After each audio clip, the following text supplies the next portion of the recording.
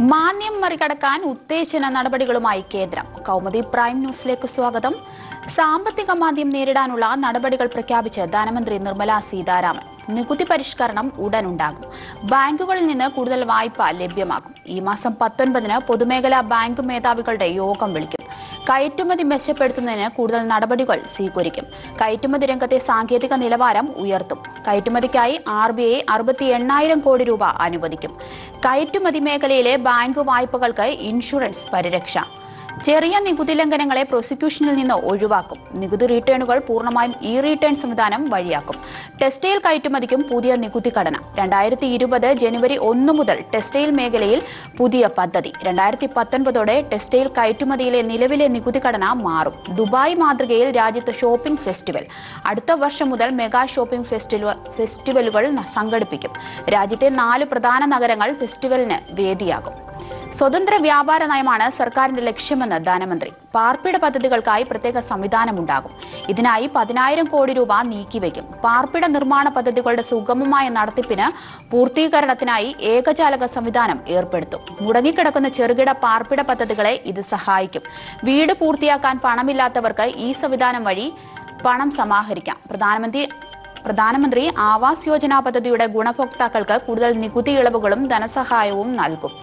സർക്കാർ ഉദ്യോഗസ്ഥരെ വീട് വാങ്ങാൻ പ്രോത്സാഹിപ്പിക്കും. നിക്ഷേപക നിരക്ക് കൂടിയത് സാമ്പത്തിക മേഖലയെ മെച്ചപ്പെടുത്തിയെന്നും ധനമന്ത്രി.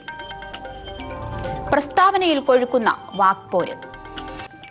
ഹിന്ദി ദിനാചരണത്തിൽ കേന്ദ്ര ആഭ്യന്തരമന്ത്രി അമിത്ഷാ നടത്തിയ ഒരു രാജ്യം ഒരു ഭാഷാ പ്രസ്താവനയ്ക്കെതിരെ വ്യാപക പ്രതിഷേധം. തൃണമൂൽ കോൺഗ്രസ് അധ്യക്ഷയും പശ്ചിമബംഗാൾ മുഖ്യമന്ത്രിയുമായ മമതാ ബാനർജി, DMK അധ്യക്ഷൻ MK Stalin, CPM general secretary Sitaram Yechury അടക്കമുള്ള നേതാക്കൾ പ്രസ്താവനയ്ക്കെതിരെ രംഗത്തെത്തി. അമിത്ഷായുടെ പ്രസ്താവന ഞെട്ടലുണ്ടാക്കുന്നതാണെന്ന് DMK അധ്യക്ഷൻ സ്റ്റാലിൻ പറഞ്ഞു.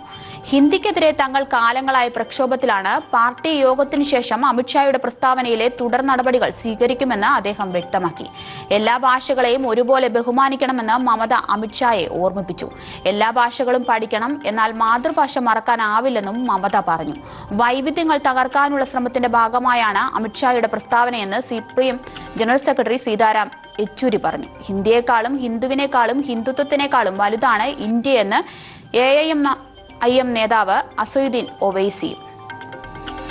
പുതിയ നിരക്കിനായി കേന്ദ്രത്തിന്റെ അന്തിമ തീരുമാനം വരുന്നതുവരെ പുതിയ പിഴ നിരക്ക് ഈടാക്കില്ല എന്ന് ഗതാഗത വകുപ്പ് മന്ത്രി AK ശശീന്ദ്രൻ. കേന്ദ്ര നിലപാട്, മുഖ്യമന്ത്രിമാരുടെ യോഗം എന്നിവ സംബന്ധിച്ച ഔദ്യോഗിക അറിയിപ്പ് ലഭിച്ചിട്ടില്ല. പുതുക്കിയ പിഴ നിരക്ക് അശാസ്ത്രീയവും യുക്തിരഹിതവുമാണെന്നും മന്ത്രി. അതേസമയം മോട്ടോർ വാഹന നിയമലംഘനമുണ്ടായാൽ കുറഞ്ഞ പിഴ ഒറ്റത്തവണ മാത്രം. ആദ്യ നിയമലംഘനമുണ്ടാക്കിയ വ്യക്തി വീണ്ടും നിയമം ലംഘിച്ചാൽ ഉയർന്ന പിഴ ഈടാക്കും. ഉയർന്ന പിഴയുടെ പ്രശ്നം പരിഹരിക്കുന്നതിന് ഗതാഗത വകുപ്പാണ് നിർദ്ദേശം മുന്നോട്ടുവച്ചത്. വിഷയം ചർച്ച ചെയ്യാൻ തിങ്കളാഴ്ച ഗതാഗത മന്ത്രി ഉദ്യോഗസ്ഥരുടെ യോഗം വിളിച്ചു. അംബാനിയിൽ പിടിമുറുക്കി. അംബാനി കുടുംബത്തിന് ആദായ നികുതി വകുപ്പിന്റെ നോട്ടീസ്. വിദേശ ബാങ്കിലെ നിക്ഷേപത്തിലാണ് നോട്ടീസ്. മുകേഷ് അംബാനിയുടെ ഭാര്യ നിത അംബാനിക്കും 3 മക്കൾക്കുമാണ് നോട്ടീസ്. ഒരു ദേശീയ ദിനപത്രമാണ് ഇക്കാര്യം റിപ്പോർട്ട് ചെയ്തത്. ആദായ നികുതി വകുപ്പിന്റെ മുംബൈ യൂണിറ്റാണ് നോട്ടീസ് നൽകിയത്. 2015-ലെ കള്ളപ്പണ നിയമത്തിന്റെ അടിസ്ഥാനത്തിലാണ് നോട്ടീസ്. മാർച്ചിലാണ് ഇത് സംബന്ധിച്ച് ആദായ നികുതി വകുപ്പ് നോട്ടീസ് നൽകിയതെന്നാണ് റിപ്പോർട്ട്. ജനീവയിലെ HSBC ബാങ്കിലെ അക്കൌണ്ടിനെ കുറിച്ച് വിശദീകരണം തേടി. ക്യാപിറ്റൽ ഇൻവെസ്റ്റ്മെന്റ് ട്രസ്റ്റിന്റെ അക്കൌണ്ടിനെ കുറിച്ചാണ് വിശദീകരണം തേടിയത്. ഈ അക്കൌണ്ടിന്റെ യഥാർത്ഥ ഗുണഭോക്താവ് അംബാനി കുടുംബമാണെന്ന് നികുതി വകുപ്പ്. അതേസമയം അംബാനി കുടുംബത്തിന് ആദായ നികുതി വകുപ്പിന്റെ നോട്ടീസ് ലഭിച്ചു എന്ന വാർത്ത അംബാനി കുടുംബത്തിന്റെ വക്താവ് നിഷേധിച്ചു.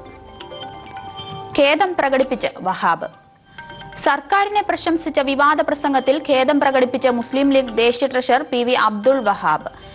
പ്രവർത്തകർക്ക് വിഷമമുണ്ടായാൽ നിർവ്യാജം ഖേദിക്കുന്നുവെന്ന അബ്ദുൾ വഹാബ്. സംസ്ഥാന സർക്കാരിനെ താൻ പ്രശംസിച്ചെന്ന വിവാദം അവസാനിപ്പിക്കണം. പ്രസംഗത്തിലെ ചില ഭാഗങ്ങൾ ഗൂഢലക്ഷ്യത്തോടെ പ്രചരിപ്പിച്ചുവെന്നും വഹാബ്. പ്രസംഗത്തെ തുടർന്ന് മുസ്ലിം ലീഗ് പ്രവർത്തകർ വഹാബിനെതിരെ രംഗത്ത് എത്തിയിരുന്നു. കൗമുദി പ്രൈം ന്യൂസ് അവസാനിക്കുന്നു. 1 മണിക്കൂറിന് ശേഷം പ്രധാന വാർത്തകളുമായി സേതുലക്ഷ്മി ചേരും. നമസ്കാരം.